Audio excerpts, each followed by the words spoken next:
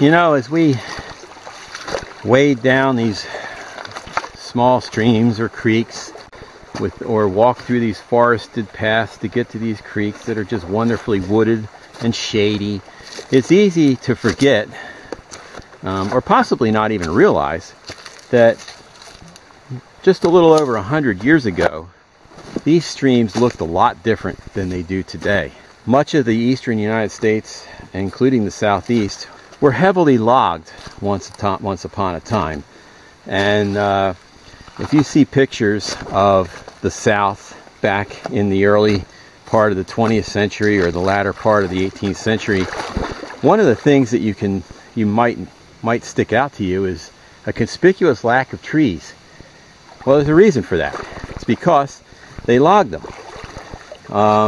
And that was a much greater and more widespread practice back in the day than it is these days. Of course, we still have a lot of logging going on, but it tends to be in national forests on a very regulated schedule, or private lands owned by timber companies. You don't have a lot of private people who own a couple acres logging their land anymore like you used to have. And this goes back to the legacy effects that I talked about in an earlier video a while back.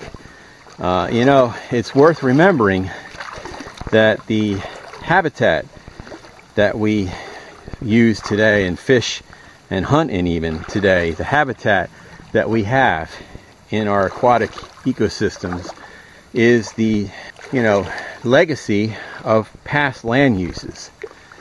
And so you can imagine, you know, look at how beautifully forested this stream is. You can look all the way around, up and downstream, and just see, you know, trees as far as the eye can see. And this is not a national forest. This is just some kind of private land owned by somebody. But it is fully wooded. Just imagine what this would have looked like 100+ years ago when all of this was logged. How might things have been different here? Well, I mean, just imagine the sun would be beating down on this little creek. The water would be a lot warmer. There'd be nothing to hold back sediment and mud coming off the banks during every rainstorm. It would be very, very different.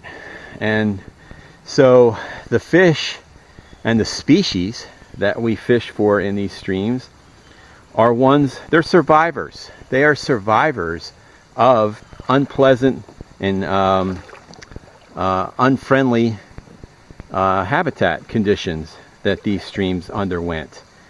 And some of the patterns of species presence and absence sometimes can be hard to explained based on what we see today in the 21st century, but they are actually the product of what was going on in here in the 19th and 20th centuries, before anybody was even looking for fish, or really paying much attention to any kind of conservation. Conservation, once upon a time, was reserving some kind of commodity for future use. And it wasn't, conservation was not a thought of preserving nature in its original or close to original condition. So it's easy to forget about that kind of stuff, and I try to keep it in my mind, but I honestly forget sometimes about, you know, you look at a stream, it's like just gorgeous, and the water is so clear, and you look for a particular fish, or, you know, in my case it's been black bass forever, shoal bass or some kind of red-eye bass, either fishing or research, and they're not there. And you have to wonder, well, why are they not there? It looks perfect. You know, I've seen other streams where they look like this and they are there.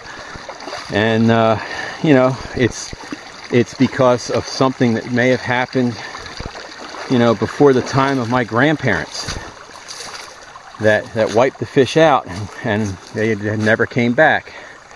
This is a common thing that we have to deal with in 21st century America.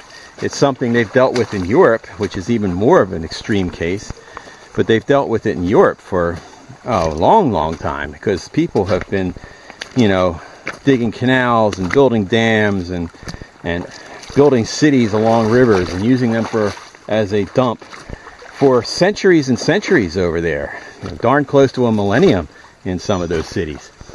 And so it's really hard to recreate or to even imagine what some of those places look like. We aren't quite to that stage here in America because we had so much land compared to the number of people living here, and because our history is so recent. Could be a cautionary tale for what's in our future, but at any rate, the legacies of past land use. One paper I read called it the ghost of land use past, has come to define often where we do and do not find fish. Today I am in the Black Warrior Basin in Alabama, and this is one of the best examples of this, because the warrior bass that I'm fishing for today is one of the rarest black bass species on earth today. And the reason is because of all the coal mining that went on in this part of Alabama, in this basin in particular, in the Black Warrior Basin, more so than the nearby or the adjacent Cahaba Basin. Coal was a big deal, and so when we embarked on a project to try to define the current distribution of warrior bass, we were astounded at the number of zeros that we would get in streams that looked awesome. And the only thing we could figure was that a lot of those streams are suffering from coal mining effects that are the ultimate legacy effect. Things that, because a lot of these coal mines haven't been active for 50 or more years, since I've been alive. But their legacy lives on. They haven't been cleaned up very well, and every time it rains you get another flood of ions into the river or the streams. And it's not just warrior bass that are missing from a lot of these streams, it's a lot of species of fish, crayfish and mussels that have the same exact distribution patterns. So it's a kind of a holistic thing. But that is a perfect example of dealing with the ghost of land use past, is the warrior bass distribution. It is no accident that most of the best warrior bass populations left reside within the boundaries of Bankhead National Forest, which of course is one of the newer national forests. I can't remember how old it is, but it's not super old. It's maybe 80 or 90 years. But it was logged often before the government gets a hold of the land to preserve it. Whoever owns it logs it before they hand it over to them. So that was a likely scenario. But at any rate, it's not logging in this case. It's the problem. It's the coal mines. And despite the fact that it was not federal land forever and ever, for whatever reason, no coal mines existed in the area that is now Bankhead National Forest. And the warrior bass generally thrives there, although there's still a lot of problems with native introgression there as well, which we think also could have something to do with past land use and disturbed habitats. But at any rate, regardless, when you're hiking up your favorite stream, or even just taking a hike on your favorite path, it's sometimes worth wondering, well, what did this place look like 100 years ago?